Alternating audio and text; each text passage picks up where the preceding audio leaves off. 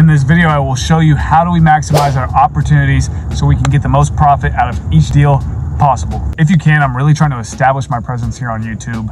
And if you can hit that subscribe button, it would totally mean the entire world to me. I don't sell anything, so that's about as much as I'm ever going to ask from you. Okay guys, maximizing opportunities, let's go. Stay to the last tip because that is easily the most important tip.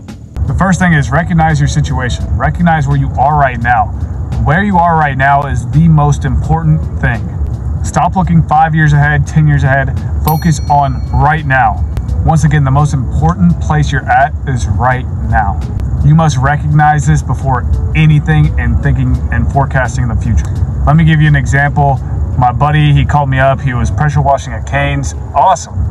But he was saying, oh man, I wish I had more jobs like this. I wish I had more reoccurring jobs like this. Okay, well, let's think about how we can do this. Our response was to take pictures of your truck and put it in front of the Cane's and post it on all of the socials. He had to recognize that he was at the job site while he was thinking about, oh man, I wish I had all these other jobs. Recognizing his current situation, he's able to completely fulfill his potential by getting as much content as possible. I saw the picture on LinkedIn, Facebook, Google, all the socials a couple of hours later. Made me happy.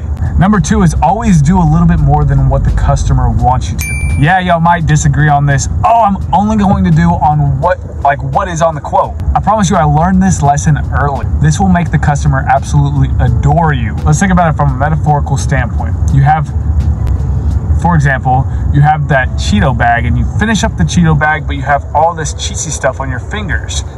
You're not just gonna go wash your hands. You're gonna go finish and you're gonna lick those fingers. I don't know who the hell who washes their hands after they finish a bag of Cheetos. They're gonna lick it off and they finish up the job even more. That is the best part about eating Cheetos, is licking your fingers after. Put the cherry on top, lick the fingers off, lick the cheesy stuff off your finger, and then you go wash your hands. I hope you do. So back to the point, always do a little bit more than what the customer wants you to, because subconsciously they will feel that and they're a lot more susceptible to appreciate you.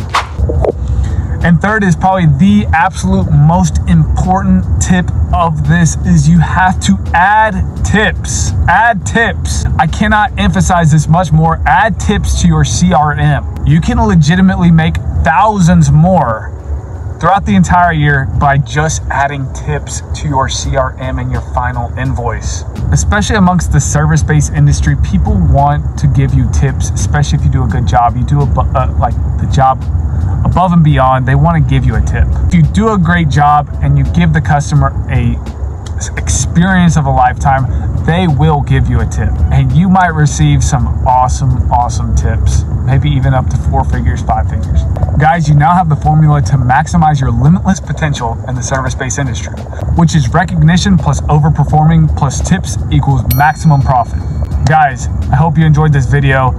Smash the like button, hit the subscribe button, all the post notifications, do all that stuff. It really does help me out. I really do appreciate each and every single one of y'all that are sticking to the end of these videos, because it will help you out in the future. I wish y'all the best of luck and keep killing it. Seriously, y'all are killing it. Keep doing it, and I appreciate y'all. I'll see you next time.